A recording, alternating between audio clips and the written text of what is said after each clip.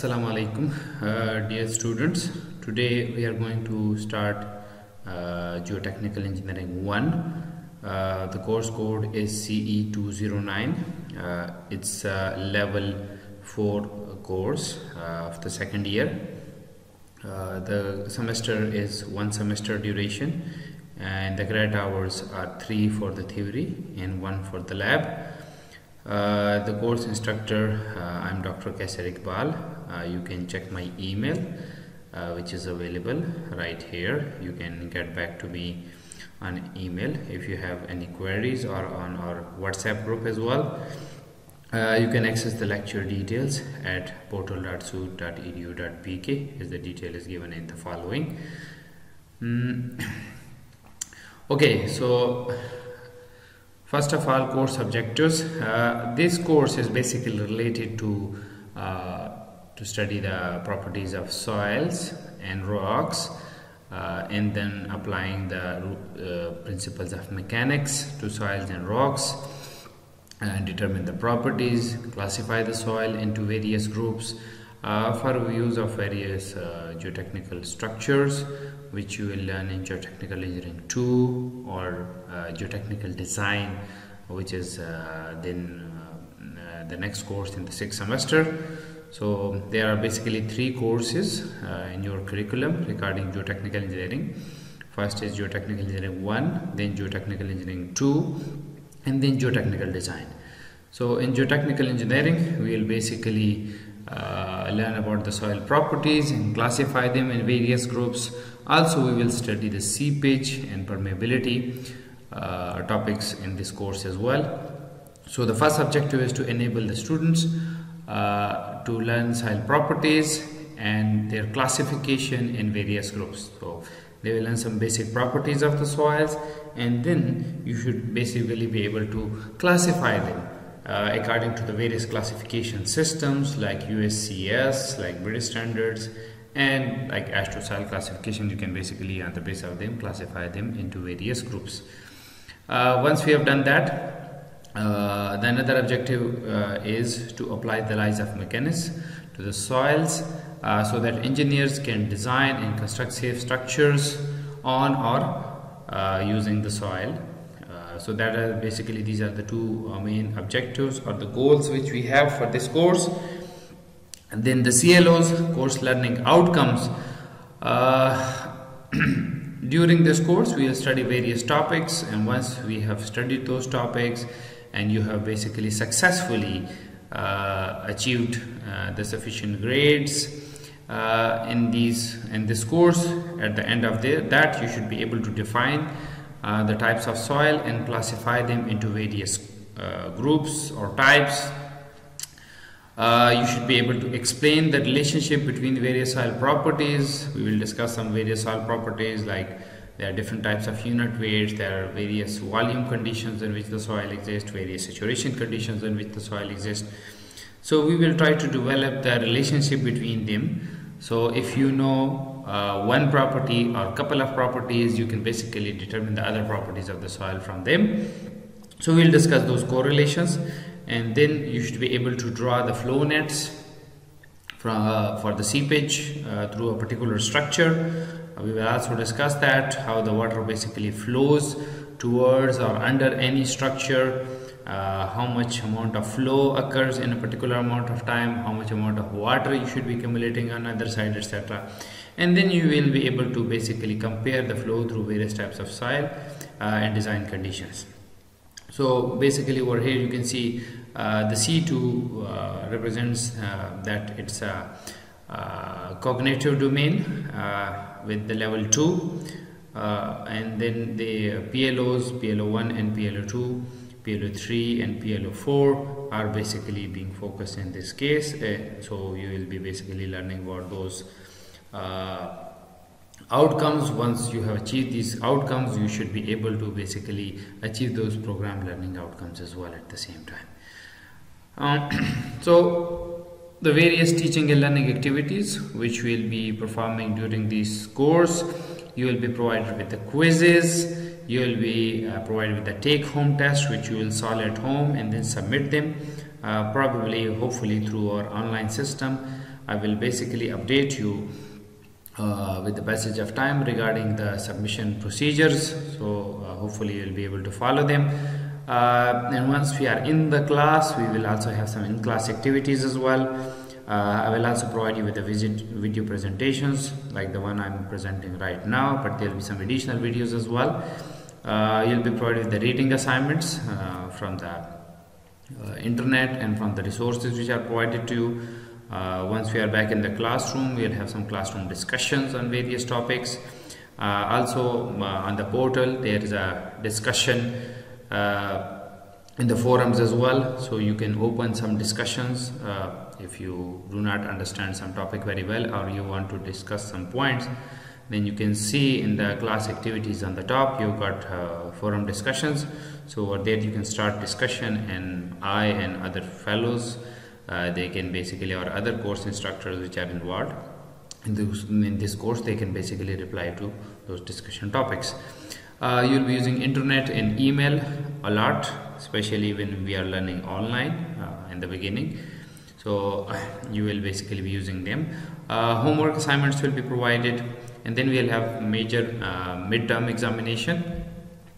I'll also provide you with some instructor lead presentations like the one which I'm providing as a part of this introductory topic. You can download this from the website, from the portal.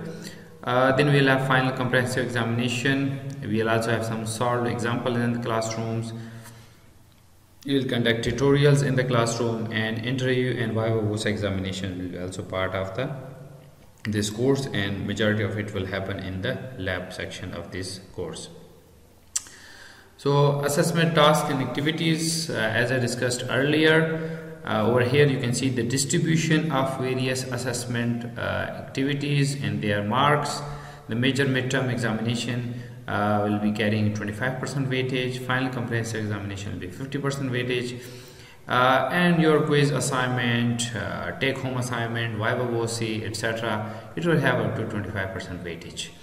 The CLO distribution of the courses you can see over here. The CLO 1 and 2 will be covered in the midterm, while all the CLOs will be covered in the final term and your sessional assessment. So CLO distribution. Now coming to the keyword syllabus. There are 4 chapters which we will be covering in this particular course. First is related to origin of soil and effect of grain size. So origin, all of the soils, they are basically weathering from the rock, from their parent rock, through various weathering procedures like wind action, water action, geological activities, etc. So we'll discuss about that origin. Then we will discuss the soil particle sizes, the various geological origins, various types of soils have got various particle sizes.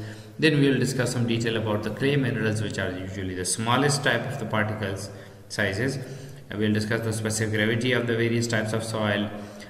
We will do mechanical analysis of the soil as well, which is usually referred to as sieve analysis, in which we pass the soil through various sieves and we determine their particle size, and from that we will basically draw the particle size distribution curve, which is usually called S curve, or sieve analysis curve. And then we will also discuss the particle shape, form, sphericity, and effects on the soil properties.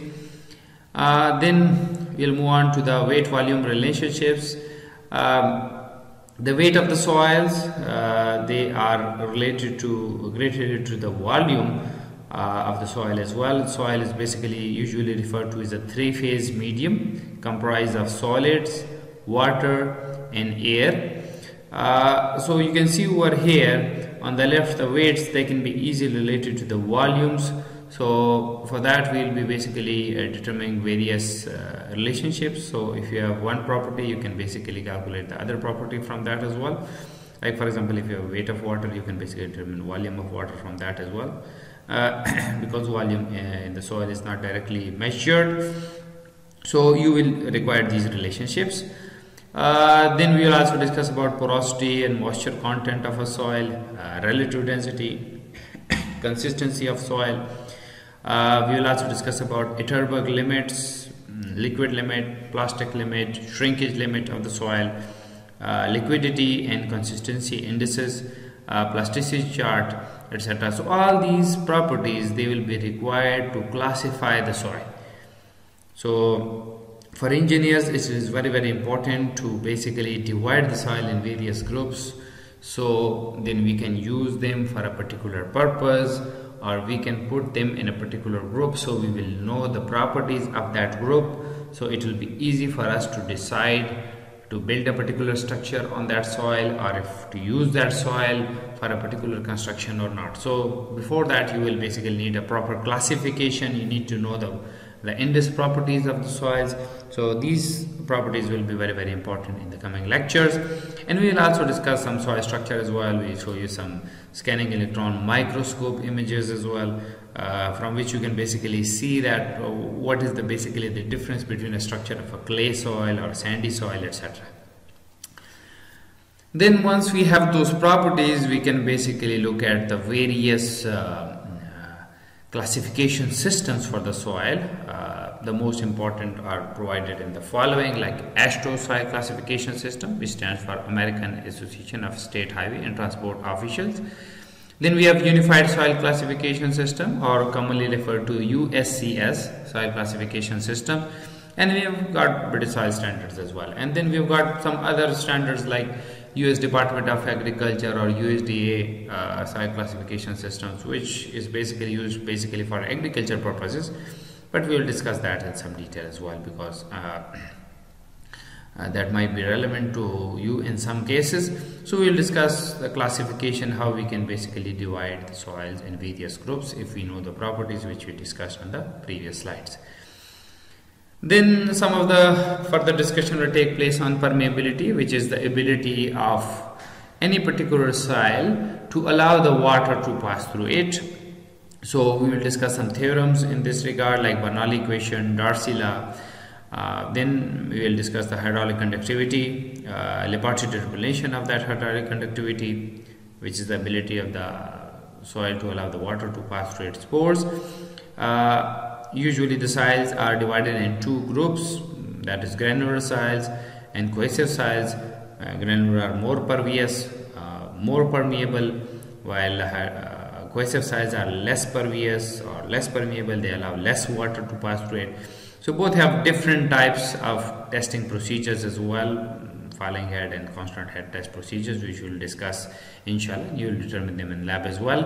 And then we will also discuss directional variability or anisotropy of permeability. So in different soils, the permeability is different in different directions, like in vertical or lateral directions. So we will also discuss that as well. And we will also discuss some permeability tests and how they are conducted in the field.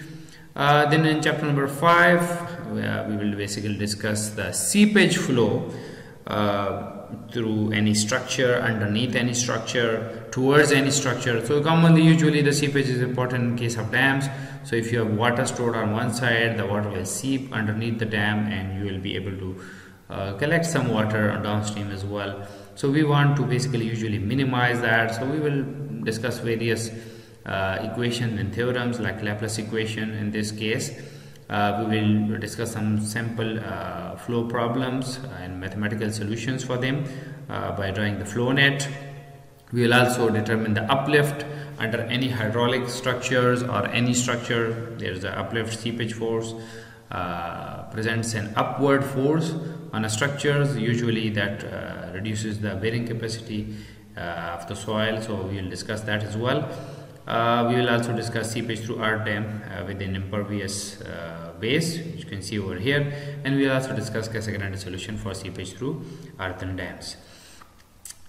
You will require some books to be followed over here. Your main textbooks is Principles of Geotechnical Engineering. You can have 6th, 7th or 8th edition. I have provided you with the 7th edition, which you can download from the resources. It is by Professor Brajam Das. You can also follow Soil Mechanics by R.F. Craig as well. I have also provided you with these books. But beside that, you can have John Atkinson's Introduction to Mechanics of Soils and Foundation. Also, there's another book, Soil Mechanics, Concepts and Applications, by Professor William Powry. So you can also follow that for this particular course. So that is it for the introduction and the list of the topics which we will be following during this course. The next presentation will be introduction to the subject, why we study geotechnical engineering, from where this basically arrived, what are the various major areas of geotechnical engineering, what are the major uses of geotechnical engineering in civil engineering. So we will be discussing that inshallah, hopefully, in our next presentation. So keep in touch, and thank you very much for listening.